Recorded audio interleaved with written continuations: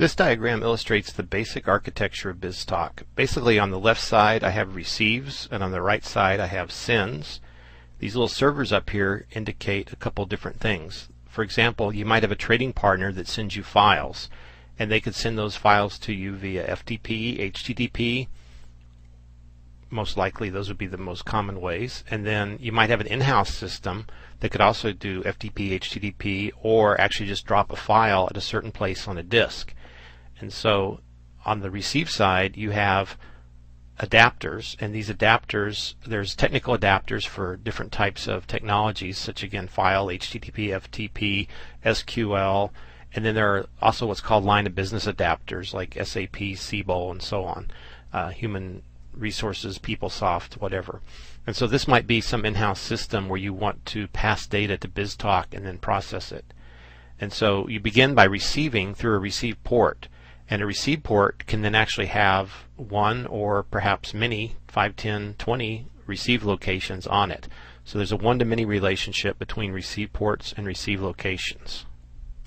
There's different ways you could actually organize those. For example, if you had 4 vendors, or say 3 vendors, IBM, Dell, and Gateway, and they were ordering parts from your company, you might have one different receive port for each vendor, or one receive location for each vendor, but they would all come to the same port.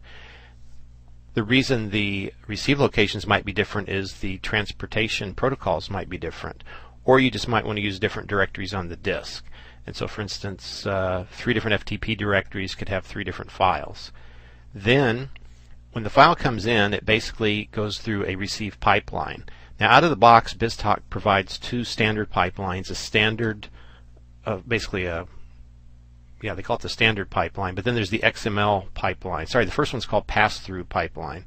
Pass-through would only be used if you want to pass a non-XML file, a file that BizTalk does not actually parse, but can actually be passed through the system.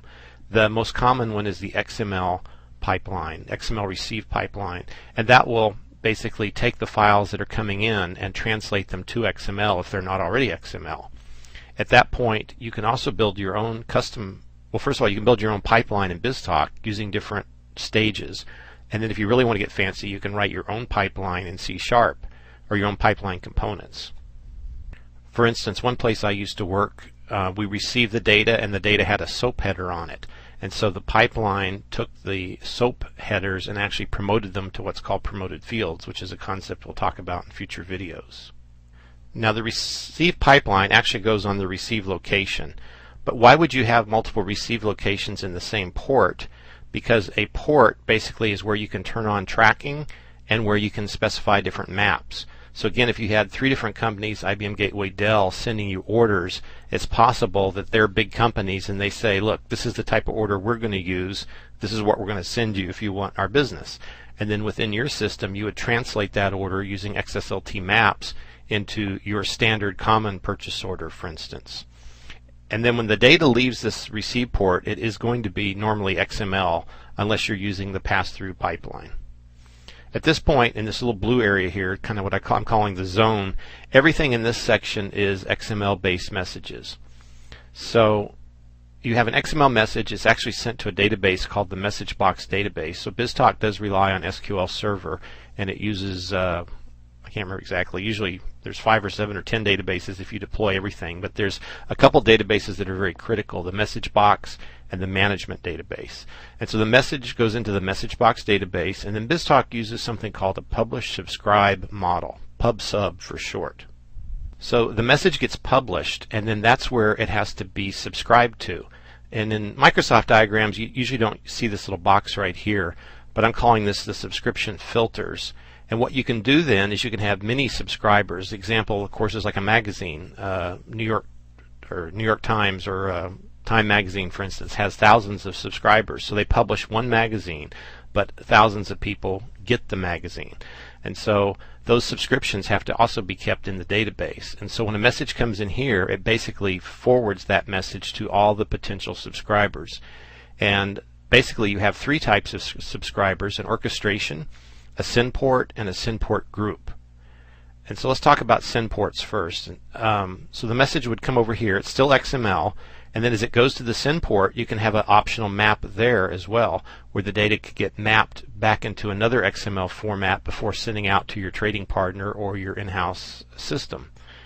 Then the message goes to a send pipeline, which is kind of like the opposite of a receive pipeline. For instance, on the receive pipeline, it could decrypt, and on the send pipeline, it could encrypt a message.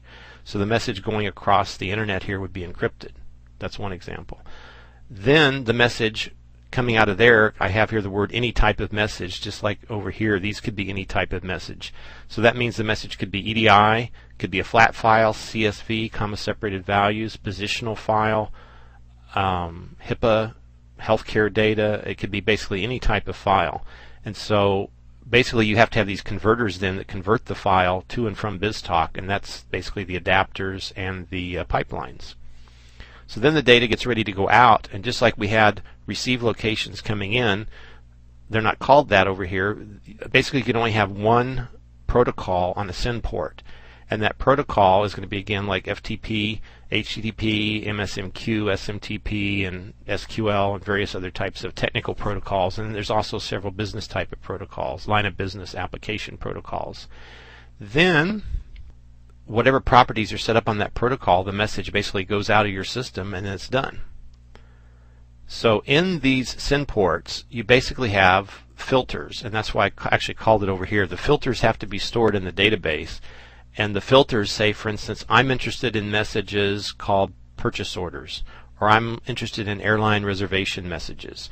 And so you express what types of messages you're interested in.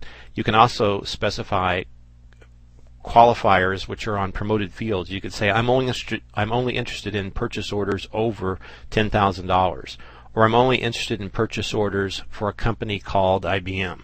And so you can have different send ports then for different companies or different trading partners if you want.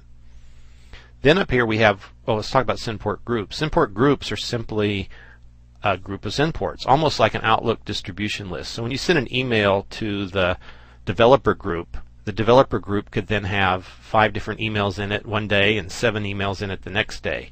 So it's the send port itself that actually has the filter or the subscription, and then you simply add and take away send ports from that group, just like you do an Outlook distribution list. Then at the top here you have orchestrations. Orchestrations by default have what's called an activating receive, and when you deploy an orchestration, that automatically sets up the subscription or the filter for you in the database. Then you can also have filters in your orchestration that further then filter and qualify what types of messages you wish to receive. And orchestrations are where you basically do the bulk of your business processes, BPM, business process modeling, and this is where you actually implement your business procedures. So if you keep this framework in mind as you proceed throughout the upcoming videos, and we will return to this diagram or a very similar one when we start doing examples, this will help you to understand the flow of data through a BizTalk system.